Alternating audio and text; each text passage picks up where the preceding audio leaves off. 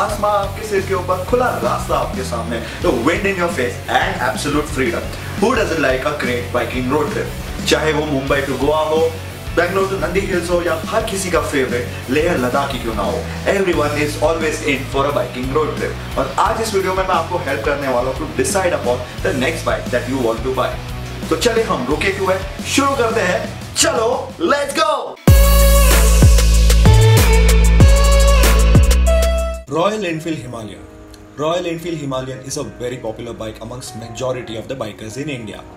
It's a very good bike. It's lighter than most bikes in the Royal Enfield range. It has great aerodynamics compared to the other Royal Enfields, and it's the most different looking bike in the RE stable as well. Royal Enfield Himalayan has become the go-to bike for all riders who are into highway cruising in a very short period of time. RE Himalayan is a 411cc bike and it's quite capable for the highway as well as off-terrain riding in the hills. It's got a power output of 25 bhp, which is quite low compared to the other bikes in the category, but it does a very good job with what it has. The tank capacity of Royal Enfield Himalayan is 15 liters, and on the on-road mileage depending on mixed riding condition is about 35 kilometers per liter, which means on a full tank of petrol, this bike will cover a range of 500 kilometers. Which is once again the best in class. The bike has very good medium firm seating, which is highly comfortable to sit on, and the bike riding posture is very linear, which means your arms and legs are in a very comfortable position for those 200 km per day plus rides. The bike has a top speed of 140 km, which is very good for a bike in this segment, as you are not looking for power riding any which ways. This bike is also quite easy to maintain, as Royal Enfield makes most of its part, if not all, locally, and is cheap to replace anything in the short time. The ex-showroom cost of a Himalayan is around 1.8 lakh onwards, which makes it a top preference in the category of touring bikes in India.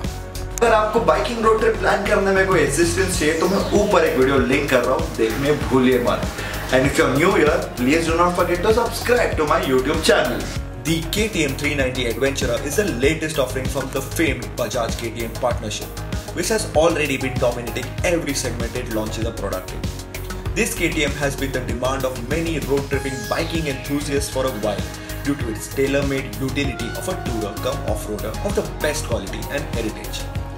This latest offering from the KTM stable is the same 373cc engine found in the KTM RCs and the Duke range, which has been a fantastic engine in every aspect for a while now. This bike produces a peak power output of 43 bhp, which is highest in this list and probably this category.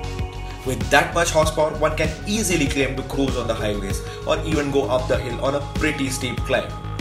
The KTM has a 14.5 liter tank and gives an average of 30 kilometers per liter in mixed riding conditions, and the tank-to-tank range is around 450 kilometers, which is quite adequate for any ride.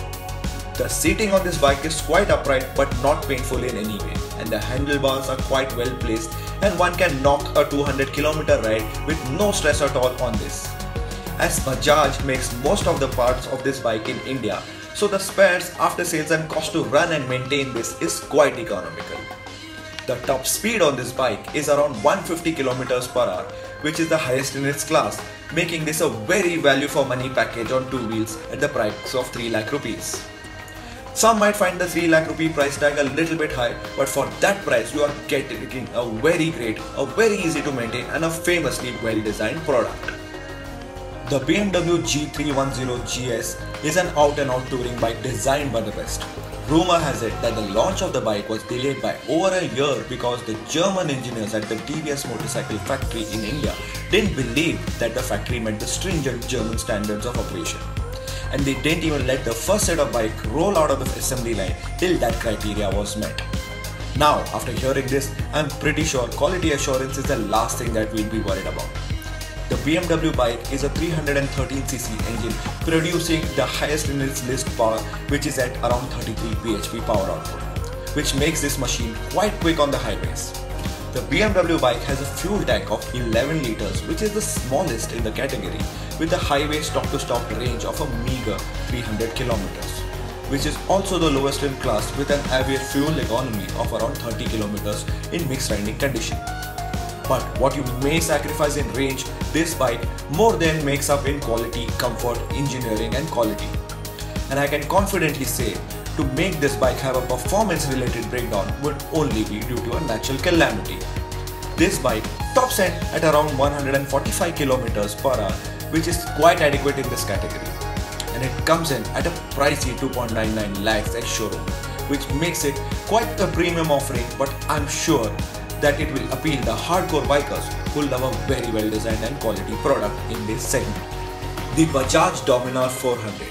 This bike I can personally vouch for, as this bike I have been riding from the past 1 year. And it's a very good bike for the price point it is at. It offers many first-in-class features which no Indian bike has in history, like digital odometer, a secondary display on the tank, slipper clutch, front and back ABS, and a headlight which, believe me, covers at least 1 km in the dark like a boss. It's powered by the KTM 390 inspired engine at 373cc with a power output of 40 bhp, making it quite a formidable semi-sport tourer. The Dominar 400 has a 13-litre tank and in mixed riding conditions provides an average of around 35 km on the highways, making its tank-to-tank riding range at around 390 km, which in my opinion is the only letdown for me, as I end up stopping way too much to refuel every now and then. The seats on this bike are designed split seats and are comfy, but some may find it a tad bit too hard. The riding posture is excellent on the highways and you will not feel stressed at all while covering long distances. The Dominar 400 tops out at 155 km per hour and is a very powerful city riding bike as well.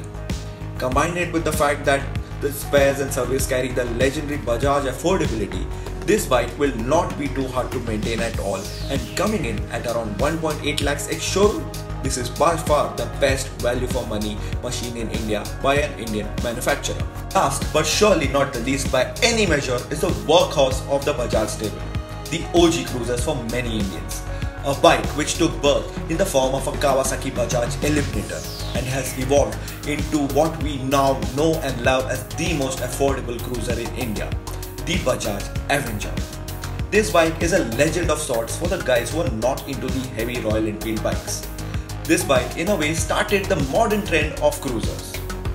This bike is a 220cc powered engine with 19 bhp power output. It may seem quite less compared to the other bikes in the list, but this is just right for those who are learning to begin to explore the long distance cruising art form.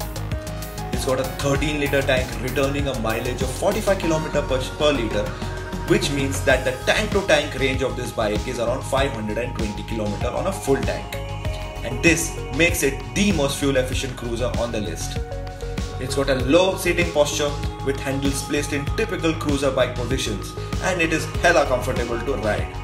I'm not even going to speak for the running and maintenance cost of this bike, because to be honest, it's a joke as to how cheap it is to maintain a Bajaj bike. The top speed of this bike is a cool 120 km per hour, and it's the only bike on the list which is under 1 lakh rupees, which makes this a truly must buy and a worthwhile investment for all beginning bike riders.